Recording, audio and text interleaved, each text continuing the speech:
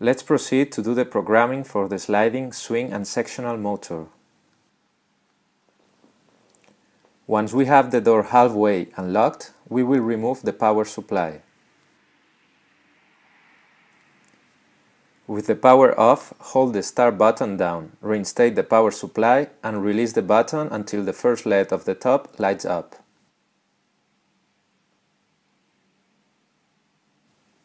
To open the memory, we will press the start button for 5 seconds until all the 5 LEDs at the top of the panel light in flashing mode.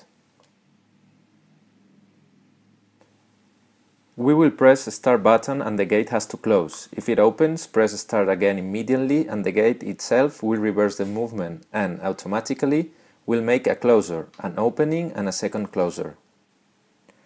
Once the door makes the second closure, we will have the motor programmed with the soft stop, both when opening and closing. This control panel, unlike many others, is equipped with Ampero Stop. The Ampero Stop is a very important safety feature, as it is a reader of consumption, and in case of finding an obstacle, the control panel reads that excess of consumption and makes the motor stops and reverse the movement immediately. This element, along with the encoder, gives complete security to the motor.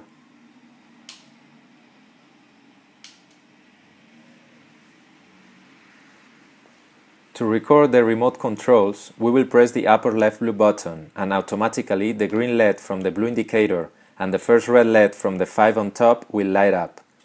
We will press the button on the remote control we want to record, and when it receives the signal, the remaining 4 LEDs that were turned off will light up, as a sign of having recorded the remote control.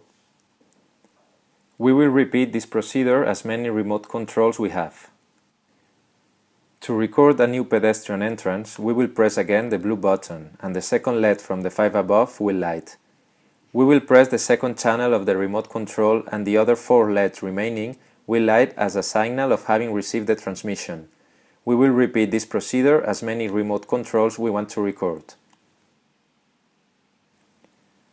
To close the memory, we will press the blue button or wait 25 seconds.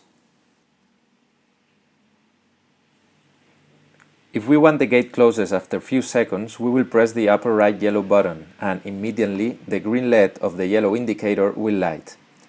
And pressing the buttons of more or less from the top of the control panel, we can give more or less automatic closing time.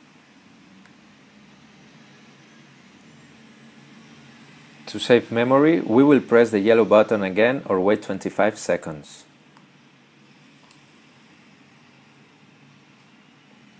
For adjusting motor power, we will press the lower left red button and the red LED from the red indicator will light.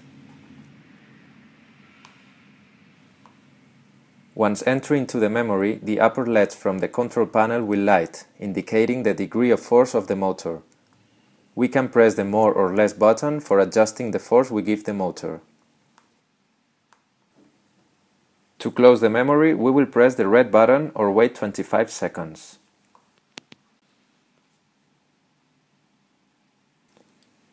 If you have any questions, please don't hesitate in contact us.